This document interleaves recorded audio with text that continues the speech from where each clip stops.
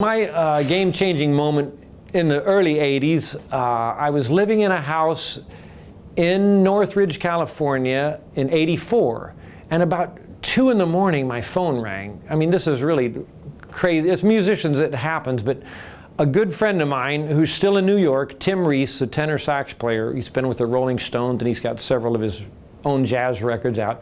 He was with Maynard Ferguson in '84, and he said, "Brad, it's Tim here." I said, "Tim, what's happening?" You know, it's like 2 in the morning. He said, "Oh, well, hey, I just was calling you because Maynard, you know, he's had like 7 horns and 3 rhythm, and he was changing the band to 5 rhythms and 5 horns." And he goes, "You want to play percussion?" I said, "Wow, I'd love to." I'm a huge Maynard Ferguson fan, and so I felt like all of a sudden, you know, I had stepped into the jazz world, which I always wanted to be in, even though my career started in the R&B world. So this phone call at 2 in the morning was basically Tim Reese saying, "Brad, Maynard wants to add percussion." I said, "Really, do I need to audition?" He goes, "Well, no, he'll just take my word." And my other friend, Ray Brinker, was also in Maynard's band. And so really between Tim Reese and Ray Brinker, they got me on the Maynard Ferguson band. And that would have been September of '84, 1984, and basically they flew us to Michigan and we started rehearsing and did tours in '84 and '85. You know, you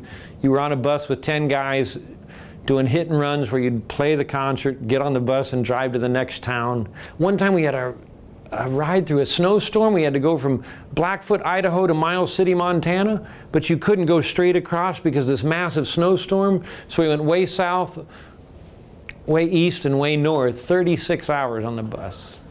That's just, you just never forget that. But the great thing is that you're 23 years old or 24 years old, and you're every night you're having to solo. You know, you're with the band, but you're playing really fun jazz music, but you're getting all of a sudden the pressure of every night soloing, and as on and congas and bongos and timbales, and because Ray was playing drum set. And so for me it was a fantastic learning experience to have that pressure so early, to come up with something interesting and hopefully fun and entertaining for the audience. And so that would become my second early 80s game-changing moment.